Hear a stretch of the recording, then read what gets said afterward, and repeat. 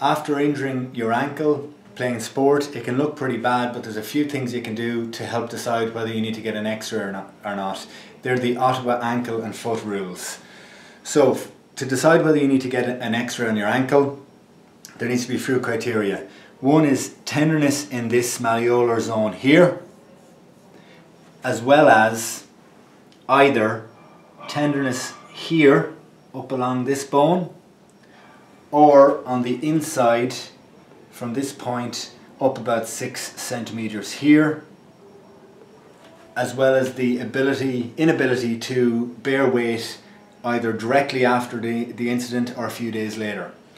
To decide whether you need to get a foot X-ray or not, there needs to be tenderness in this midfoot zone here, and one of the following.